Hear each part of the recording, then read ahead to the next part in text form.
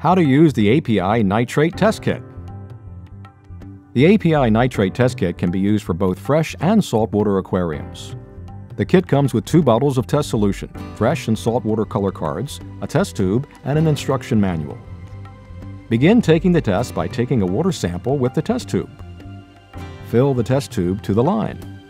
The nitrate test uses 2 bottles of test solution. It is very important to follow the test instructions in order to obtain an accurate reading.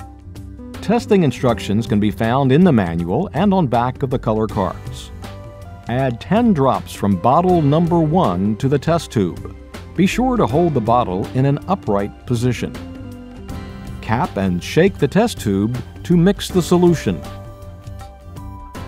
Now shake bottle number 2 for a full 30 seconds. Bottle number 2 contains a suspension of test chemicals. It is critical that bottle number 2 is shaken for a full 30 seconds to resuspend the chemicals. If not properly shaken, test results will be inaccurate. Holding bottle number 2 in an upright position, add 10 drops to the test tube. Cap and shake the test tube for a full 60 seconds.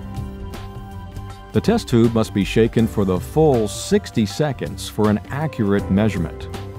Failure to shake the test tube for 1 minute will result in an inaccurate test result. The color begins to develop in the test tube during the shaking process.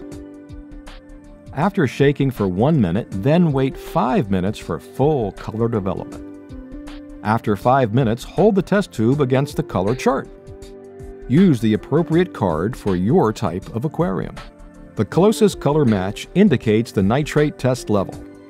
For more helpful videos, visit the API Fish Care YouTube channel.